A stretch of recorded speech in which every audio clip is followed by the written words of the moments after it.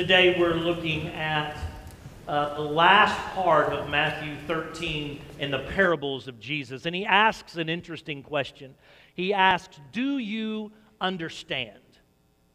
Do you understand? Now, he has talked about all these things in the parables, hasn't he? And you may be wise to this week to go back and just read through them again.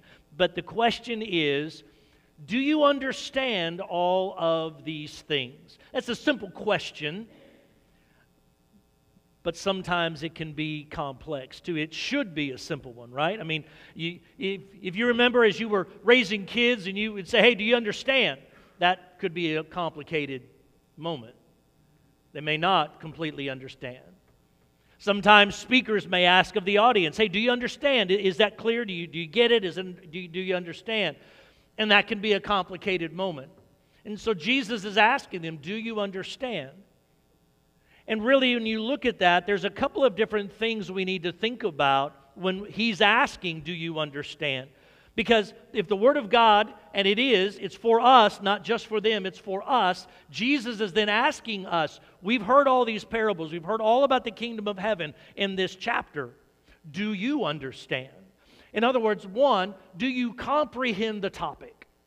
And that's one way you can look at understanding, is a basic comprehension. Do you get it? Do you understand the topic? And so as we have in a few moments this final small parable that Jesus talks about, the storehouse and the landowner, we need to be asking ourselves, do I understand what it is that Jesus is trying to tell me? Do I understand and comprehend the topic?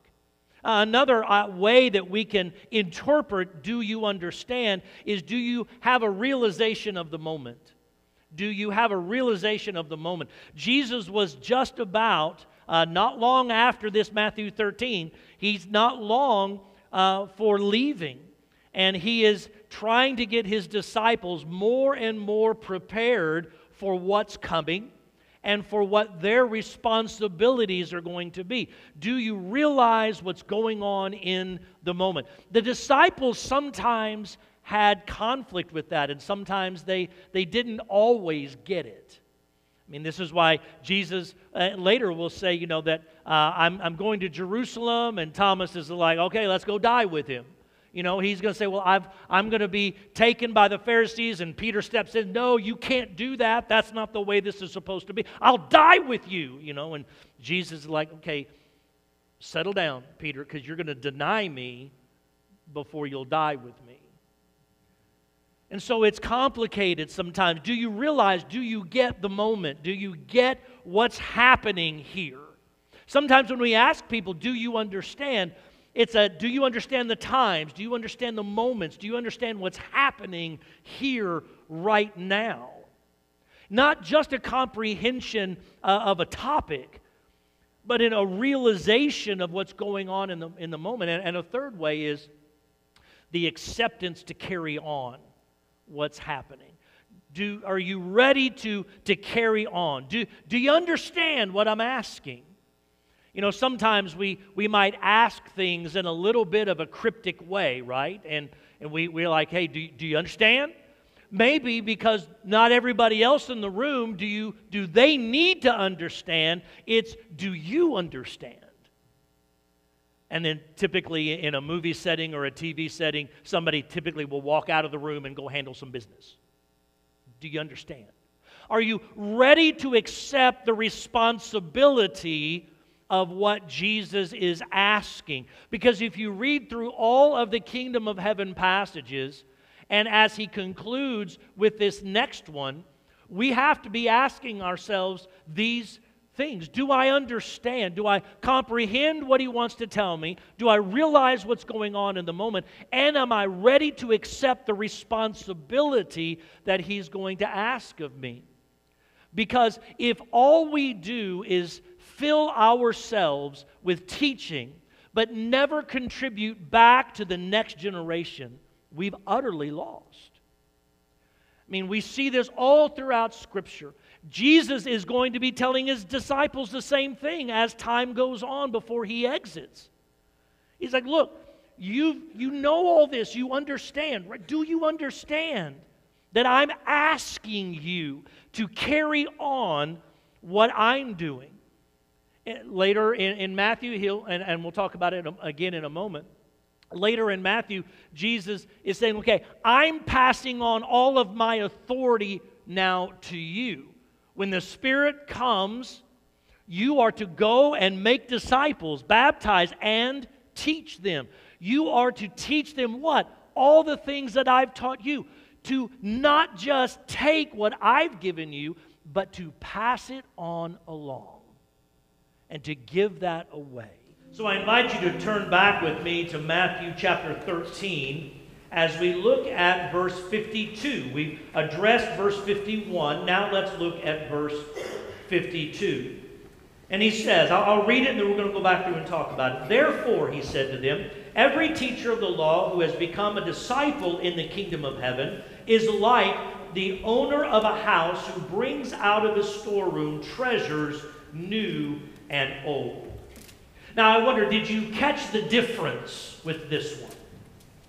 Did you catch the difference with this one?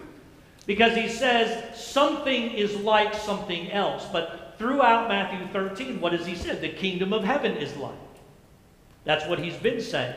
That's not what he says this time. He says every teacher of the law who has become a disciple in the kingdom of heaven is like. And so he's personalizing this much more than the others. He's been trying to expand our understanding in our minds about the kingdom of heaven and all of the realities and responsibilities of the kingdom of heaven. And now he's making it personal. And he says, okay, do you understand what I've been saying? Why? Because every scribe, which is what some of your translations may say, every student of the Scripture or every scribe. Matthew in chapter 2 and verse 4 he begins and talks about scribes there the first time. And he talks about them being scholars and teachers of the Scripture. And this is what he's talking about. When he is talking about a scribe or a student of the Scripture, he's talking about those individuals that are scholars and teachers of the Scriptures. But watch this, in Matthew 28 and verse 19, he says that we, as followers and disciples, are to be doing what? Teaching the Scriptures. We sometimes relegate that to one or two or a handful of folks. We think, well, the preacher needs to do it, and the deacons say, well, the Bible says we're supposed to be prepared to do it. And Sunday school teachers say, well, I know I'm supposed to do it. But oftentimes the rest of us think, well, that's not for me to do. That's not what the Great Commission says. The Great Commission doesn't say those with the gift or position are the ones who are supposed to be teaching. He says, no, all of us are to be out making disciples, to baptize and to teach. So not only is it all of our responsibilities for evangelism, not just those with the gift of it, but also it's all of our responsibilities to be scholars and teachers of the Scriptures, not just a handful of folks that have the title, gift, or position for it.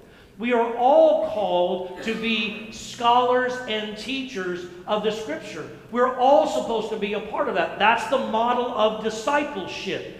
It's not for a few to be disciplers. It's for all those who have decided by faith to be a follower of Jesus. You have been called then to be a disciple maker. Do you understand?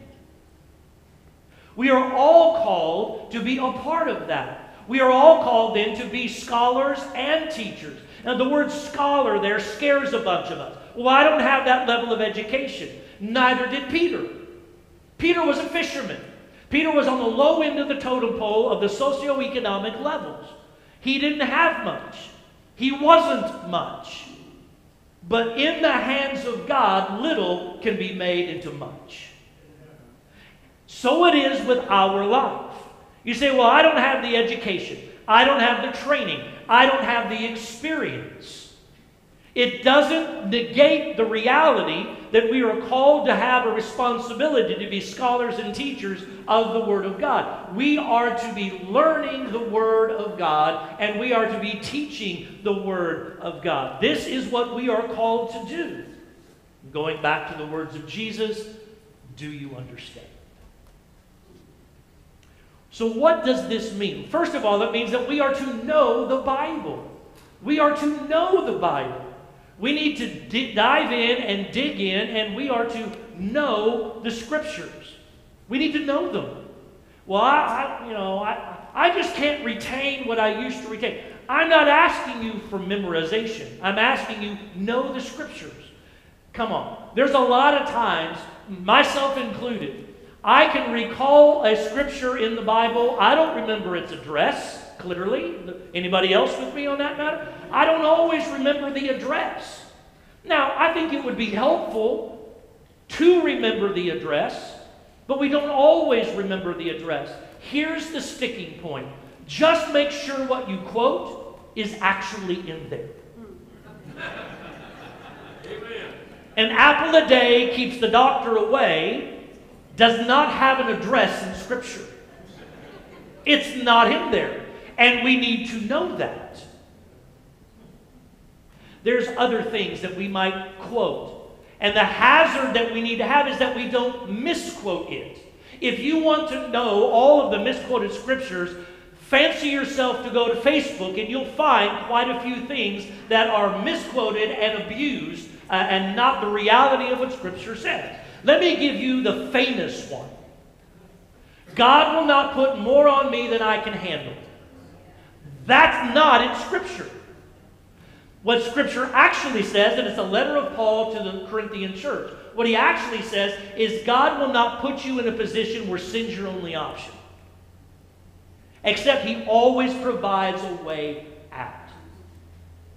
You're going to be, Paul will say in the same letter, there's more on me than I can handle. Therefore, I must trust God more. We see another time where Paul prays and he says, look, I've got this thorn in the flesh. And oh my goodness, the articles that are out there about what that is. Not the important part. Said, I prayed to the Lord 3 times. Lord, take it away. And God said, what? My grace is sufficient in your weakness. I dare say that Paul probably in either the second or the third one said, this is more than I can handle. To which God said, my grace is sufficient in your weakness. It's not that God won't allow us to take on and have more than we can handle. Let me let you in on a secret. A lot of times when we get in that mess, it's because of our own choices. Amen. God didn't do it. God had a better plan. But we rebelled. We had a better plan. How's that plan working out for you? Do you understand? We must know the Bible. You may not know all the addresses, but know the Bible. How do you do that? Well, you have to be committed to it, and that takes reading. I know, the dreaded reading. It takes reading. You got to be in it if you want to know it. If I can ask you about statistics of a baseball game or a football game or a soccer game, and you can relay those statistics to me in detail from a World Series or a Super Bowl event that happened 35 years ago, but you don't know things about the Bible, we have to have a conversation. Is there anything wrong with knowing all the statistics of that world? No. But know your Bible. Be committed to the Bible. Luther had a way of saying sola scriptura. Scripture alone. That's our guide. God has granted us this fabulous book for us to know and understand. Because why? We're called to teach this. We're called to teach it to our spouses. We're called to teach it to our children. We're called to teach it to our grandchildren. We're called to teach it to our co-workers and our peer group. We're called to teach it to the next generation. We're called to teach it not by title, position, or gift, but because I have simply been forgiven of my sin by the grace of God through the blood of Jesus Christ, and the power of the Spirit is now upon you, that is now calling us to be scholars and teachers of the Scriptures. We must be committed to the Scriptures. This is why we don't preach pop psychology, we preach the Scriptures. This is why we don't preach the comic books, we preach the Scriptures. This is why we don't use other things, we preach the Scriptures. I think sometimes it's easy for us to get involved in all of the devotional books but not read the Scriptures. It's easy for us to hear other people's opinions without reading the Scriptures. We need to read the Scriptures. We must be committed to the Bible. It is the way God has chosen for us to understand Him, to understand ourselves, and to know how we are to move forward. It's the Scriptures. This is what He has given. This is what He's given to us, which results in a life based on the Bible. It results in a life based on, if I know it and I'm committed to it, my life is going to reflect that. Is your life based on the Bible? I fear that oftentimes, in theory, our life is based on the Bible. We all would certainly say my eternal life is based on the Bible. But is your today life based on the Bible? I fear that oftentimes, even the greatest of disciples of Christ are basing their life decisions on economics, on family traditions, on family pressures, on socioeconomic things, on corporate ladders, on all kinds of cultural manifestations, but we are not actually basing our life decisions on the Word of God. And this is why the church in America is weak today. This is why so often churches in America don't have or experience the Spirit of God, because we ran Him out years ago by our own desires and our own preferences and our own idolatries. The church in America will only be strong when we know, committed, and live according to the Word of God. Amen. And anything less is not what God has desired for us, because it's not what Jesus is saying. Jesus is saying, look, that every teacher of the law or student of the Scripture who has become a disciple in the kingdom of heaven is like an owner of a house who brings out of his storeroom treasures new and old. We need both new and old. Now, there's several things that we can look at here with new and old. We can look at it and go, you know what? It's not just the New Testament, it's the Old Testament too. We can't forsake the Old Testament. We need to understand the New Testament because of the Old Testament. And I've said it before and I'll say it again. You don't fully appreciate what Jesus did if you don't understand what happened in the Old Testament. We can't fully appreciate where we are without the Old Testament. And in this time of year, in this time of season where we are welcoming in the Christ child, all those prophecies are Old Testament. They're all Old Testament. The Pharisees missed it. The scribes missed it. But you know what I find interesting? Sometimes we do too. And we get stuck in the New Testament, and we don't understand the Old Testament. Yes, the Old Testament has some dry parts. Let's just all own it and realize it and accept it. It's got some dry parts. It's got some complicated parts. It's got some confusing parts. There are those in our culture today that would say to us that I love the God of the New Testament, but I don't love the God of the Old. You can't love one and not love the other. If you love one but not the other, you don't love Yahweh. You don't love Jehovah God. You don't love the God, the creator, sustainer, and giver of Jesus Christ. You don't love God. You love a God of your own making, which is called idolatry, which you find in the Old Testament a lot. I've been reading through Kings and Chronicles in my quiet time this last few days and coming up on a few weeks as I walk through that. And reading through that, it's fascinating how they present these kings. So-and-so, the son of so-and-so, in the year of so-and-so, came to the throne. But he did not follow in the steps of the father David. He did not follow the ways of God. But he followed other ways. Or it says, and they try to make it sound nice, right? They say, well, they followed the ways of God, but they didn't put away the high places of Baal or Asherah. You know, that's almost like 2022 tolerance talk in our culture today, isn't it? Well, you know, what's good for you, that's good for you. It's not good for me, but so I'm going to do my thing and you do your thing. Your thing may be sending you to an eternal hell. We have the message of the gospel. We've got to know it, be committed to it, have a life based upon it so we can speak to it. Because if our life decisions, if our daily routines are not founded in Scripture, this world will call you on it. And will say, but you don't live it, why should I?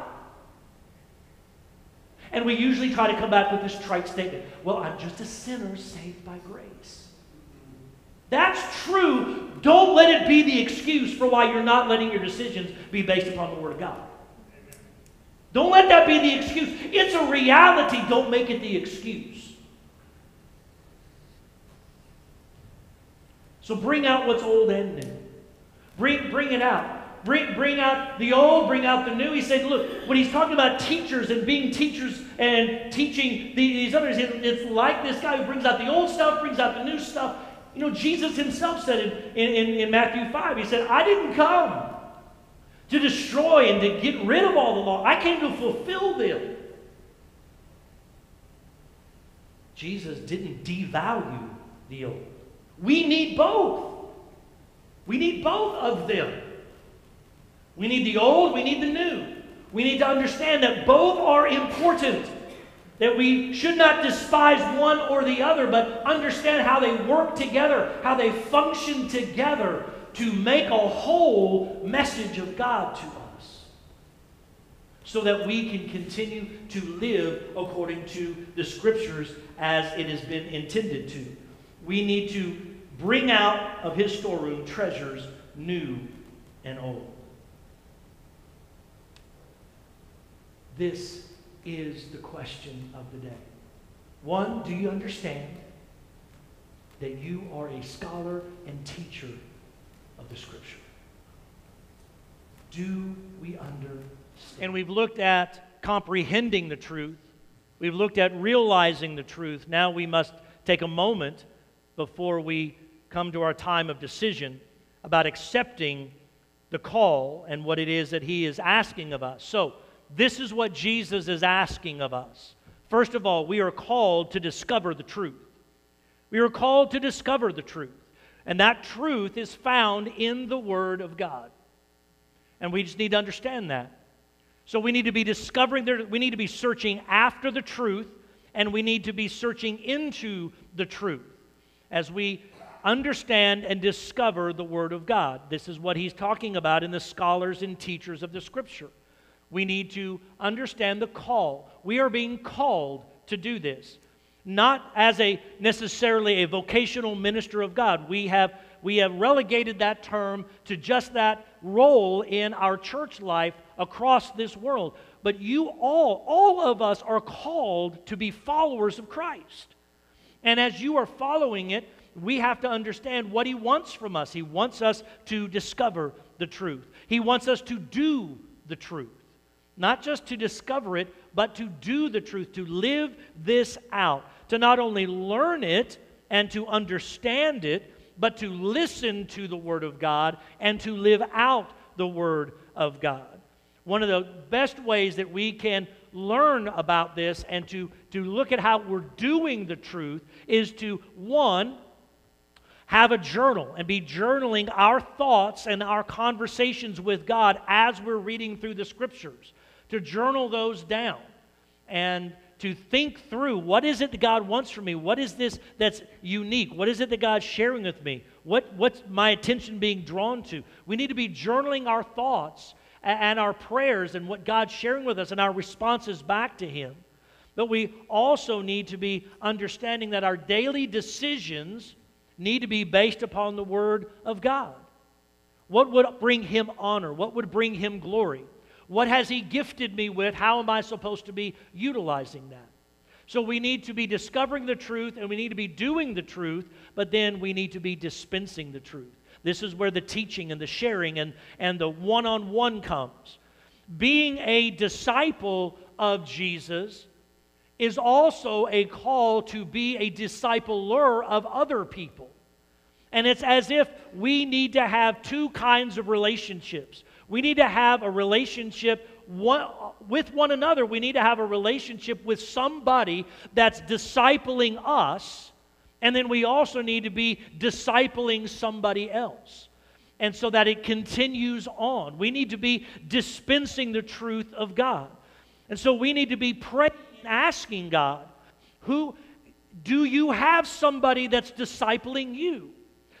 We need to understand, none of us are above that. I have people in my life that speak into my heart and speak into my life. Yes, I believe that there comes a time you reach a certain level of maturity in Christ, not maturity in society, but maturity in Christ, that you may become more of a discipler than a disciplee. But none of us are above being taught. None of us are above that. And so we need to have people in our lives that we can go to, that we can entrust, and they can share with us, and they can speak the hard things to us.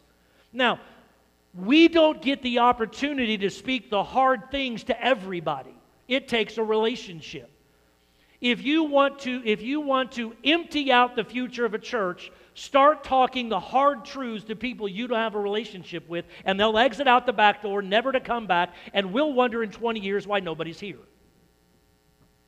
But get into a relationship. Know the person. Love that person. Love that person. Not as a project for you to fix, but as a person created in the image of God who has made a decision of faith to follow God, and that you want to help them along their journey. Oftentimes because we've gone through the potholes we'd like for them to avoid. We've made the bad choices we hope they don't make. But some of us are stubborn. And we have to investigate the bottom of the pit on our own. And so instead of us standing on the rim of the pit going, I told you so, bring a ladder, crawl down in the pit, hug them and love them through it, and help them out of it. So let us dispense the truth in relationship with people.